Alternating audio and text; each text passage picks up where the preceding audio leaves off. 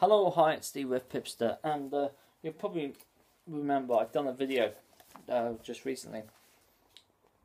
We brought an article on the TES, Times Educational Supplement, where Professor Roberts from Birmingham University is calling for laws to be passed so that evolution is taught in every single school.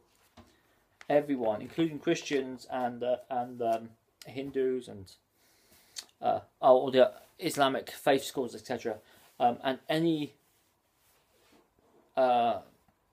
theories that go against evolution should be forbidden by law to be taught in the science room. They want creation science. Well, I'm getting the picture that actually some humanists would be quite happy to see it taught in RE, religious education, which of course would mean it wouldn't be taught as a science at all. And some actually don't want it taught at all. It's indoctrination as far as they're concerned.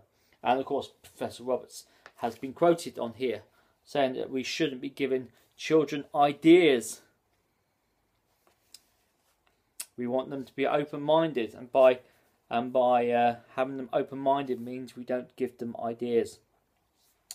Okay, of course that doesn't apply to evolution. Of course, that doesn't apply to the humanists and that sort of thing. No, but it does apply to faith and religious perspectives, not just Christian but Muslim and Hindu and Buddhist, etc., etc. But there you go, double standard, clear double standards, and totally illogical thinking. Not giving ideas, not presenting the evidence and discussing the evidence. Oh yeah, evidence for evolution they'll accept, but not evidence for creationism and the Bible's many scientifically provable statements to show that God was involved from the start, and the scientists know this. Okay. No, perhaps Professor Roberts, but I think for consistency, I can't have a go at the atheists too much without acknowledging that there are people on the other side of the camp. There are Christians out there who are also got some very dodgy ideas and unbalanced ideas on how to educate children. And rather than through law, as in state law, they try to enforce that through legalism and also intimidation of people. Because Christians, we don't want to be told we're not Christian, and we don't care for our children. But they're using the Bible to, and some of them have come across quite forcefully, to say this and to imply that anyone who is not following their line is actually going against God's will. And they'll actually quote the Bible. People like Pastor Andersen, Stephen Andersen, and Husky out there on YouTube, they encourage parents like myself to homeschool our children, which is quite interesting because, well, I wouldn't say homeschooling isn't in the Bible, so we shouldn't do it. And I think if you're capable of doing it, homeschooling is a great thing. It's an option. It's another educational option. Just as the people in the state system don't like children being homeschooled that much, the same way that I would say, let's fight for the right for parents to homeschool the children that they want. But the thing is, though, we live in different worlds to the times in the Bible. And what was taught in the Bible was that parents were responsible for education on two fronts. The first front would be to bring their children up as godly children and to teach them the Word of God, to teach them about spirituality. It wasn't sending your kids to go down to the local temple of Baal and have the high priest there teach their children about religious education and about God. No, it was the parents' responsibility to teach their children on that aspect. Also, there was a community around them. People were tied together by their families, by their extended families, by their tribes, and then also as a nation as well. And they all played a part in education in one form or another. Another aspect is for the career. Parents would teach their children a trade, and that was a trade of the family, and they would follow on normally that family trade. So hence, when Jesus was born, Joseph, to adopt him legally in the eyes of the state, he had to claim the child for his own and also teach him his trade, which was carpentry. And that was and he became Joseph's apprentice. So that was on that front there. Now, of course, we've grown more. Societies have changed and they've developed and they've come into all these new things now.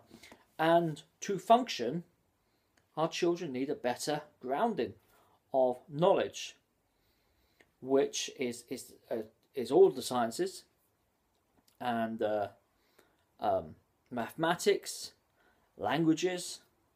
We're all taught this, and to some degree can be taught in homeschooling.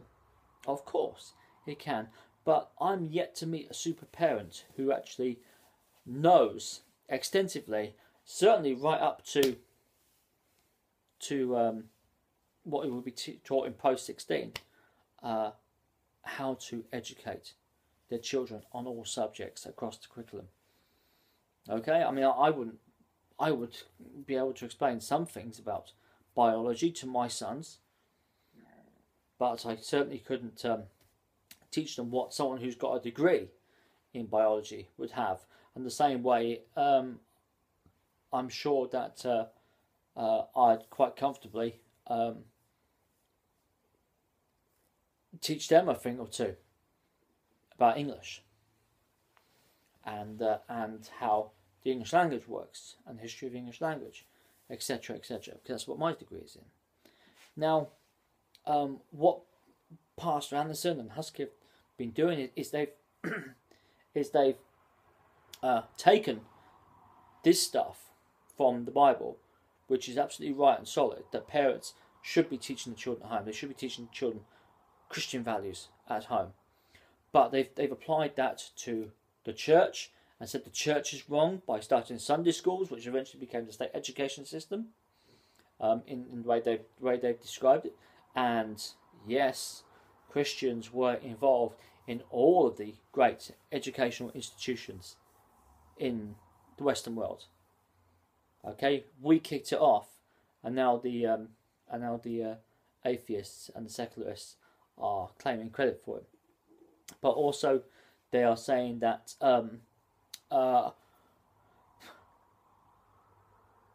parents who don't homeschool are going against what the Bible says, and are going against God's teachings. Well, that isn't really what is being said. Yes, they are shirking their responsibilities if they are not teaching the children Christian values. But going to the point to say that if they're going to be good Christians, they have to have their children home educated, withdrawn from society. This is bordering on cultic behaviour, like the Jehovah's Witnesses, who will only allow their children to be educated in the state system up to a certain age, and then with peer pressure and using scripture again, they put pressure on the children on the parents to remove their children in order to control their thinking, because in universities they should be taught, and I hope they are, taught how to think, not what to think, which is what the Jehovah's Witnesses want to happen, what the evolutionists want to happen, and also really what these extreme Christians want to happen as well.